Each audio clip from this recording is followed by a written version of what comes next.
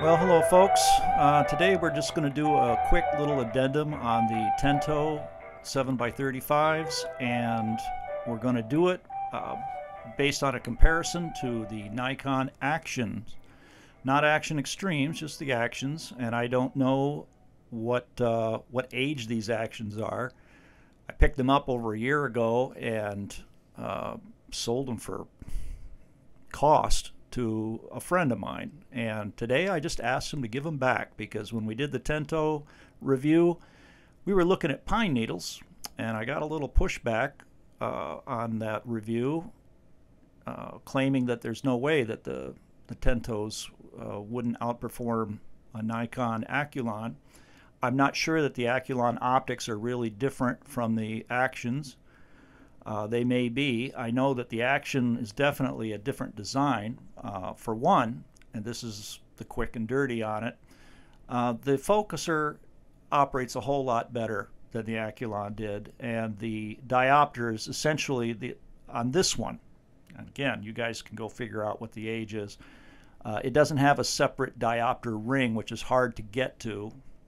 The entire cup rotates as your diopter. Much easier to work with. It's very sturdy. Looks like it has nice coatings on the glass.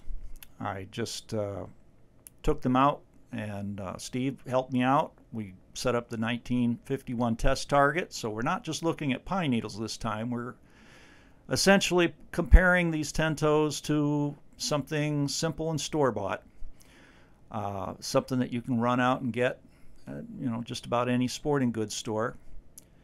And the bottom line is, and this time we paced it off at 28 yards so that we could get hopefully a little finer resolution, get in on those smaller hatch marks on the target.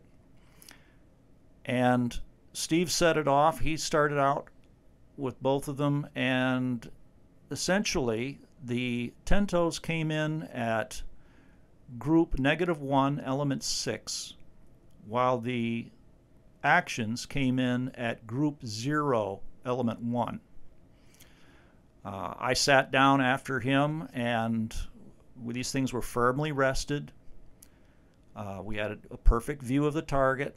I tried it myself, and I concur it was exactly the same, which in a way duplicates what the original test with the Aculon showed, that while they were close, the Tentos, as famous as they may be, just didn't make it compared to standard Nikons. So that was something I thought you ought to know and not leave it up to pine needles. What I could pass on beyond that is simply that while I do love the smoothness of the Tento central focus, the diopter on mine is a little too easy to turn. It's easy to lose your setting on it. The Nikon Action's much firmer. You set it, it isn't going to go anywhere. Central focus isn't quite as smooth, but at the same time, it's very well positioned and easy enough to work with. Your sweet spot on the Tentos actually wound up just being 50%. Sweet spot on these, I'd estimate about 60%. As my son pointed out, I forgot some things, and I've got to fill in those blanks. I do want to say that there are two other aspects about these binoculars. The Tentos, I would, on any given day, I'd have no problem taking these things out and enjoying the wildlife. But between them, there is a difference in other than pure resolution. The Tentos, and I've had plenty of binoculars that have haze, and I'm not talking about haze from damaged prisms, from fungus. I'm not talking about, outgassing from old World War II binocs. Nothing like that. Nothing nearly that bad. But I don't know the age of these Tentos, and this may not even be a fair comparison in this sense, other than if you're buying these, there's a good chance you're buying them used. Just be aware. These had ever so slight a haze or something. If I don't even call it haze, it's just less than perfectly clear. Doesn't really disturb my enjoyment of them until you look through these. The actions exhibit what I would call real transparency. It is as if there's a vacuum between the binocular and the distant target.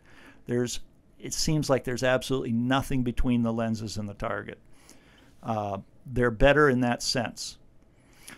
Now, the one thing the Tento is definitely coming out ahead on, and this may be important to you, when it comes to chromatic aberration, both of them exhibited it, but the Tento's less. In fact, while they both had something kind of like a slight aura of violet, these was a much tighter aura. It was essentially half of what the actions produced. Would I not use the actions? No, this is a very nice store-bought binocular. It's certainly worth the price. For what I paid for the Tentos, definitely worth the price. Just be aware that these are possible issues. You buy these things new, which you can, a lot more readily than you can buy the Tentos new, and you can pretty much expect a great deal of transparency. These, you might get the haze. But as far as chromatic aberration, if this Tento is typical of what they offer, and you don't like the chromatic aberration, you want to see it cut down, you might want to give these a pass, because these definitely gave less. And that is our addendum on the Tento 7x35s and our very slight review on these actions, which I'm going to give back to my friend now. They feel great. I have no problem taking these things out.